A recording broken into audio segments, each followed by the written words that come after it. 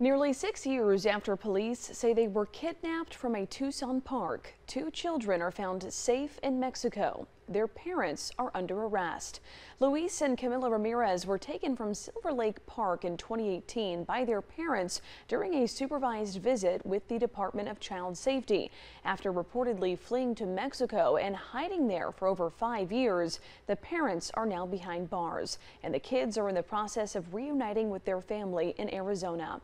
13 News reporter Andres Rendon has been following this story and is joining us live with more. Andres, you spoke with officials who worked closely with this case. What are they saying? Well, you know, Ashley, after being abducted nearly 6 years ago here from Silver Lake Park, what officials are telling me is that they're extremely relieved that the children were found safe and sound in Mexico. But they also say that this means justice can finally be served, not only for the kidnapping, but for the other crimes committed by the suspects in Arizona as well. May 4th, 2018. Luis Herrera Ramirez and Andrea Vanessa Ramirez headed to Silver Lake Park to see their 2 children, Luis and Camila, for a supervised visit with an employee from the Department of Child Safety.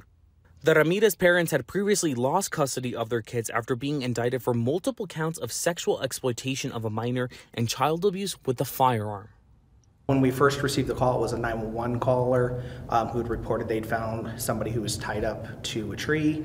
It was later determined that was a DCS worker. According to officers, Herrera Ramirez attacked the employee with a taser and tied her to a tree before taking the children and fleeing off to Mexico. Once we learned that, we began working, trying to notifying the port in case they were going to flee the country, which in fact we were able to later determine that they had. In 2019, both Ramirez parents were found guilty in absentia on multiple charges, including sexual exploitation and child abuse, and new charges for aggravated assault of the DCS employee and kidnapping. In a statement, Van Bayless, the U.S. Marshal for the District of Arizona, said, quote, "Of all the dangerous fugitives the U.S. Marshals arrest, the individuals who are charged with crimes against minors are especially important to us. The tireless work and cooperation between local, federal, and international agencies ensured those who violate the trust of children are held responsible for their actions."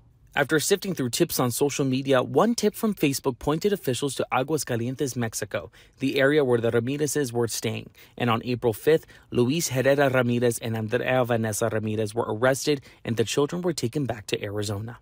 For law enforcement who have been working the case, it means justice will finally be served.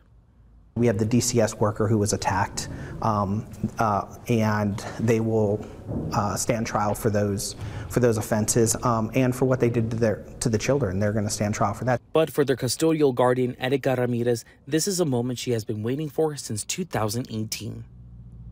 We're beyond ecstatic that the kids are coming home. Keep us in your thoughts and your prayers as we begin to rebuild our new life together.